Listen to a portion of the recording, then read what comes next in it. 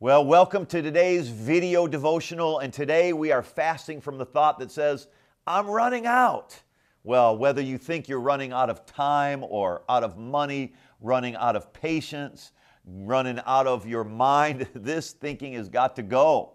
So we're going to change that thought and replace running out thinking with running over thinking today. You never run out of what you give away, first of all. Luke chapter 6, verse 38 tells us that whatever we give, it'll come back to us. So when you're spending time doing good things, you think, oh, I'm wasting time, or I'm never going to have all the time I need. Remember, if you're spending time doing good, then good time is going to come back to you. Time is going to come back. The Bible says, good measure, pressed down, shaken together, and running over.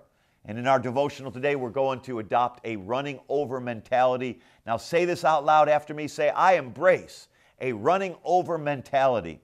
I set my expectation on being run over with God's blessing. My cup, my money, my time, my chances are pouring over into my life. God did it for the widow. He'll do it for me. He's my God, the God of more than enough, in Jesus' name. Well, anyone you know who's experiencing the running out mentality can greatly benefit from this 40-day fast from wrong thinking. Maybe share the Word of God with them today and encourage them to join us as we're fasting from wrong thinking, thinking forward. I'll see you tomorrow.